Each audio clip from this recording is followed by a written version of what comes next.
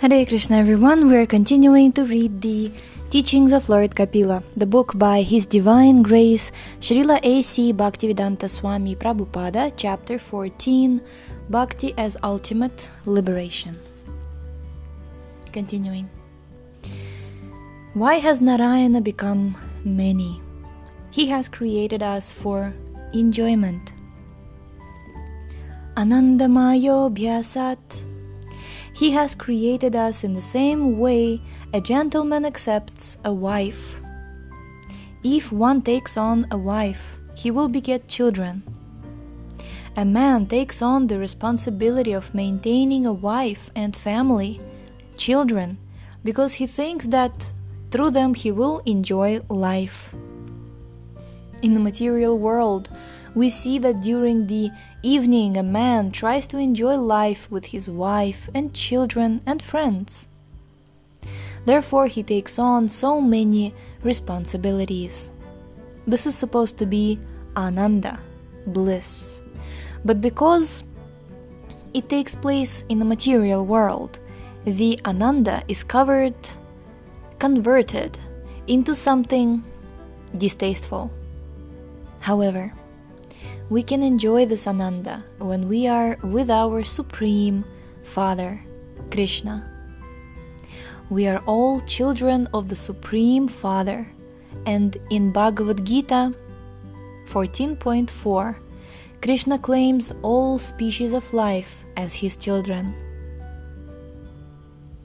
Sarva yonishu kaunteya murtaya sambhavantiya tasam brahma mahadyonir aham bija pradah pita. Quote, it should be understood that all species of life, O son of Kunti, are made possible by birth in this material nature, and that I am the seed-giving Father. Unquote. The Supreme Father, Shri Krishna, has created us for his enjoyment, not to create distress. Although we are Krishna's children, we have given up our Supreme Father because we wish to enjoy ourselves independently. Consequently, we are suffering. If a rich man's son gives up his home to try to enjoy life independently, he simply suffers. It is to our benefit to return home, back to Godhead, to enjoy ourselves with our original Father, Krishna. This will give us happiness.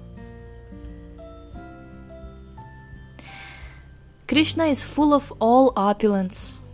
He possesses in totality wealth, strength, beauty, fame, knowledge, and renunciation. He possesses everything in unlimited quantity. If we want to return to our original Father, we can enjoy ourselves with him unlimitedly. It is not that we can enjoy ourselves independent of Krishna, nor can we say that to enjoy ourselves we have to become one with Krishna. In the material world, our Father gives us our birth, and we are an entity separate from him. If we are suffering, do we say, "My dear Father, I'm suffering.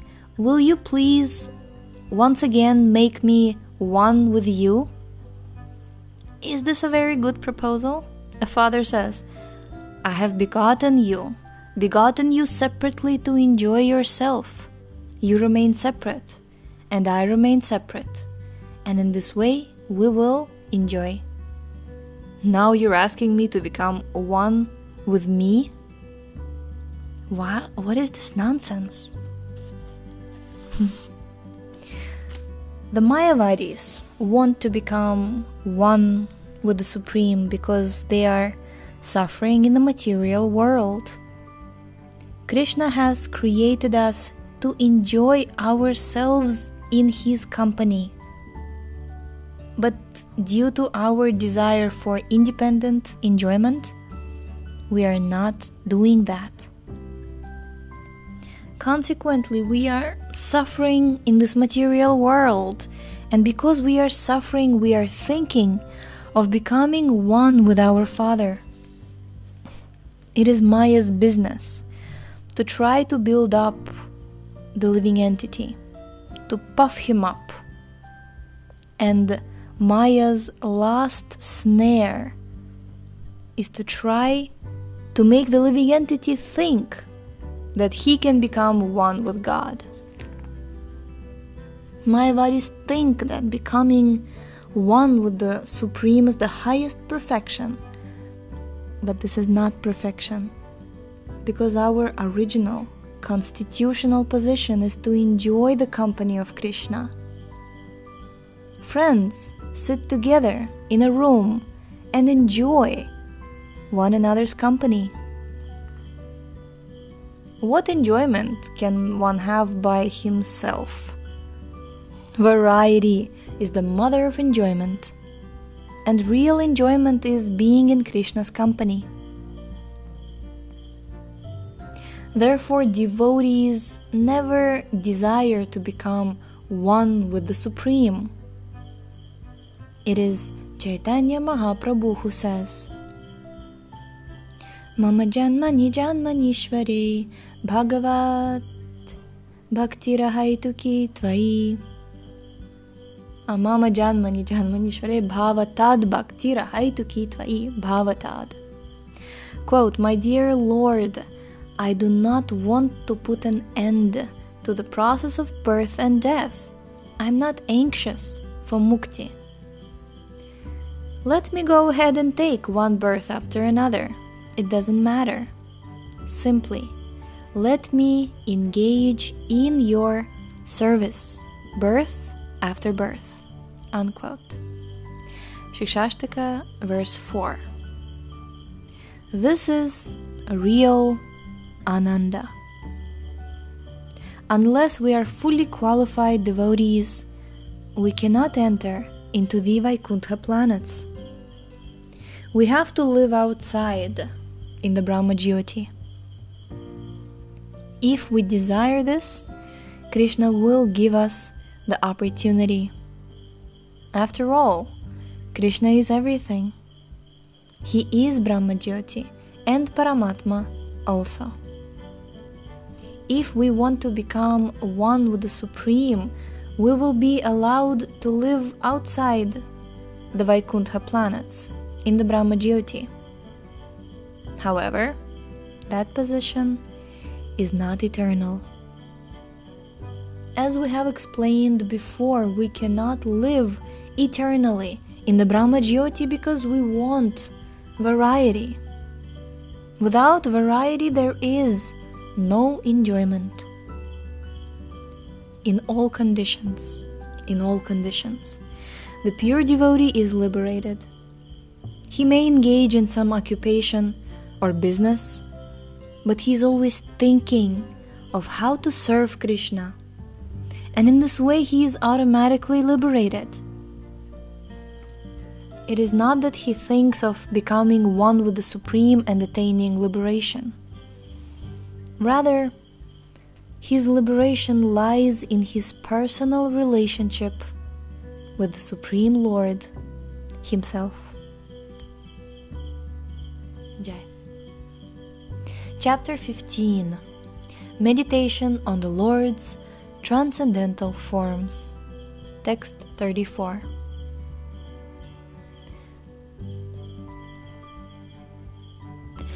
Naikatmatam me sprihayanti kechin matpada seva bhirata madiha yenyo nyato bhaga vatah prasajya sabhajayante mama paurushani. Translation. A pure devotee who is attached to the activities of devotional service and who always engages in the service of my lotus feet never desires to become one with me. Such a devotee who is unflinchingly engaged always glorifies my pastimes and, activities. Purport. There are 5 kinds of liberation stated in the scriptures. One is to become one with the Supreme Lord, Supreme Personality of Godhead, or to forsake one's individuality and merge into the Supreme Spirit. This is called ekatmatam. A devotee never accepts this kind of liberation. The other 4 liberations are to be promoted to the same planet as God, Vaikuntha, to associate personally with the Supreme Lord, to achieve the same opulence as the Lord, and to attain His same bodily features.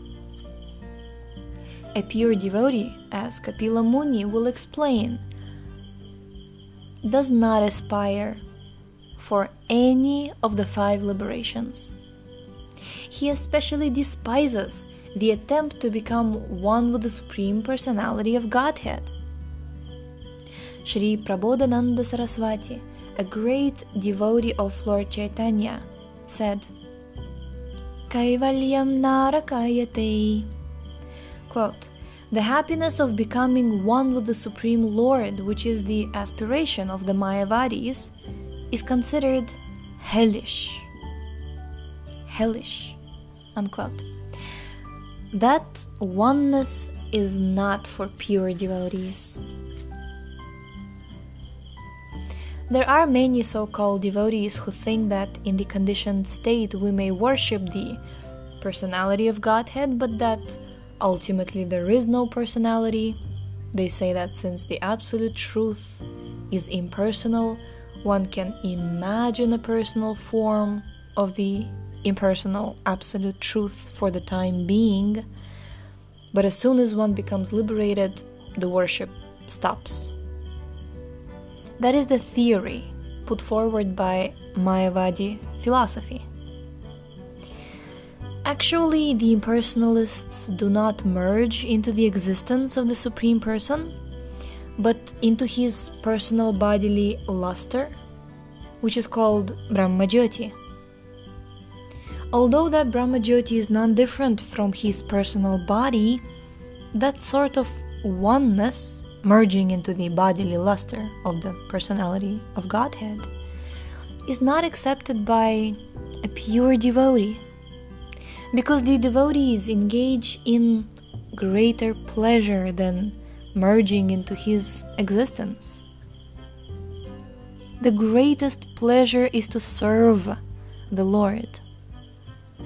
Devotees are always thinking about how to serve Him. They're always designing ways and means to serve the Supreme Lord, even in the midst of the greatest material obstacles. Mayavadis accept the descriptions of the pastimes of the Lord as myths, but actually they are not. They are historical facts. Pure devotees accept the narrations of the pastimes of the Lord as the absolute truth. The words Mama Paurushani, my glorious activities, are significant. Devotees are very much attached to glorifying the activities of the Lord, whereas Mayavadis cannot even think of these activities. According to them, the absolute truth is impersonal. But without personal existence, how can there be activity? Because impersonalists take the activities mentioned in the Srimad-Bhagavatam, Bhagavad Gita, and other Vedic literatures as fictitious stories. I want to say fictional. Fictitious stories. They interpret them most mischievously. They have no idea of the personality of Godhead. They unnecessarily poke their noses into the scripture and interpret it in a deceptive way, in order to mislead the innocent public. The activities of the Mayavada philosophy are very dangerous to the public, and therefore Lord Chaitanya warned his disciples never to hear from any Mayavadi about any scripture. Mayavadis will spoil the entire process, and the person hearing them will never be able to come to the path of devotional service, to attain the highest perfection. He only may be able to do so after a very long time. Jai. Very important point. We shall continue with this chapter tomorrow. Thank you so much for tuning in today. The link to this book is in the description. Please check out our website shravanamdiaries.com, and we shall see you tomorrow. Hare Krishna.